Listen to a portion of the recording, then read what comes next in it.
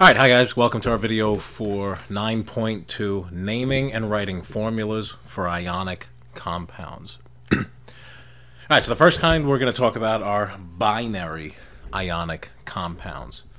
Now, a binary compound means there are two elements. Alright, just from bi being two, and binary usually means that there's two different things involved. So, in a binary compound, you have a cation that's going to be bound to an anion. And our usual example is NaCl, which is sodium chloride. Some other examples, I think something like cesium oxide, copper oxide, and another kind of copper oxide. This is something we're going to start talking about really soon, where this number represents the actual charge on that ion, because a lot of the transition metals are going to have various different types of charges that their ions can have. So here, right, it's Cu1+, and here it is Cu2+. And you know, I actually got these backwards. Copper 2 oxide is CuO, so boom, boom, and copper 1 oxide is Cu2O.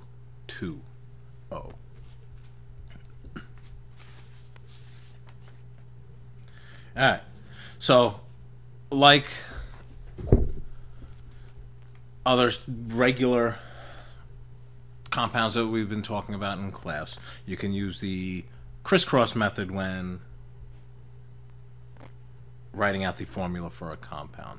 So like, let's say we take iron 3 oxide, right? So iron is Fe, and we say, okay, it's going to have a charge of 3.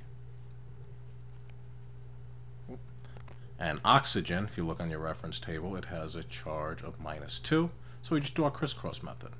Boom, boom, right to 2, boom, boom, right to 3, and we end up with Fe2O3. If you have, here we go, calcium sulfide, right, you have calcium, and the S for sulfur. Calcium, if you look on your reference table, going to have a 2.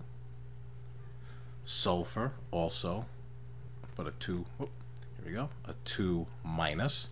So we crisscross, Ca2S2, and we're going to reduce, right? So we're going to divide them both by 2, end up with CaS.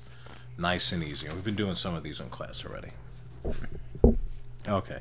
You can also have compounds with polyatomic ions. All right? In there, like always, the cation will be followed by the anion, and you can also balance that using the crisscross method. So here's an example, calcium nitrate. So calcium is Ca. Nitrate, if you look on your reference table, you're going to see it's NO3 minus, and Ca tends to have a 2 plus. So when it says NO3 minus, right, that's a 1 minus. So when we crisscross, we're going to get Ca1, NO3, I'm going to put the whole thing in parentheses, 2. Because the entire NO3 polyatomic ion is going to appear twice. So we end up with Ca parenthesis NO3 close parentheses 2, because there's 2 of this entire thing. 2 of them. Okay? Do another example. Lithium carbonate. So we write Li for lithium, and carbonate CO3, and that whole thing is a 2 minus.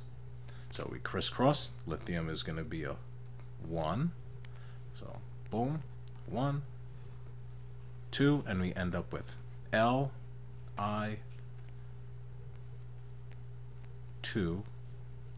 CO3. Now, since there's only one CO3, we don't have to put that into parentheses.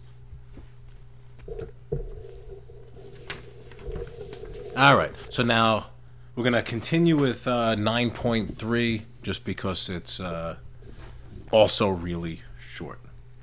Yeah.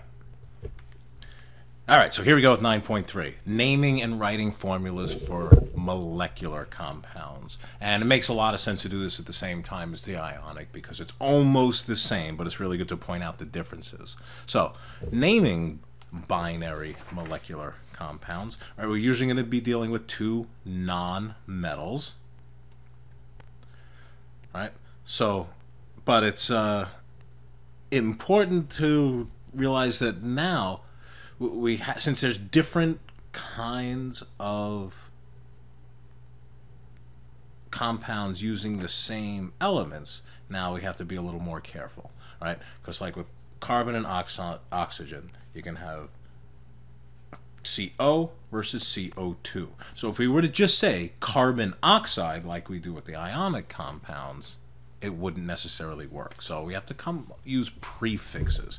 And prefixes are going to tell how many of each molecule are in the compound. All right, so here's the prefixes that are used. If there's 1, mono, 2, di, 3, tri, 4, tetra, 5, penta, 6, hexa, 7, hepta, 8, octa, 9, nona, and 10, deca. If you don't know these from math classes or the like, all right, then you're going to need to write these down in your list of things to study or your list of things to memorize on the back of your reference table. Right? Some are easy, mono, di, tri. Tetra is kind of weird. Pent for 5 is not too bad. Hex and hept, not too bad. Oct is easy, non is easy, and deca is kind of easy. So the hardest one that's probably going to be new to everybody is the tetra. All right, so what happens is this. 1 carbon, 1 oxygen, carbon monoxide. Carbon dioxide, di for the 2. N2O, dinitrogen monoxide, because there's no number, it's a 1. And here's a big one. So there's 2 chlorine, so it's dichlorine, and 8 oxygen, so it's 8 or oct oxide. We kind of drop the A there and just say octoxide. All right, so that's nice and easy. That's how those work. All right, so then for writing formulas, it's just going to go backwards. You're going to use the prefixes to determine how many of each element. So something says silicon carbide. There's no prefixes, so there's 1 of each. All right, because you're not always going to say monosilicon monocarbide. However, dinitrogen tetroxide means di means 2, so there's going to be 2 N's. Tetra means 4, so there's going to be 4 O's. So N2O4, just like we have here. All right, told you that one's going to be nice and short, nice and easy. As always, if you need to go rewind and rewatch something or write down any questions to ask me in class, please do so. See you guys in school.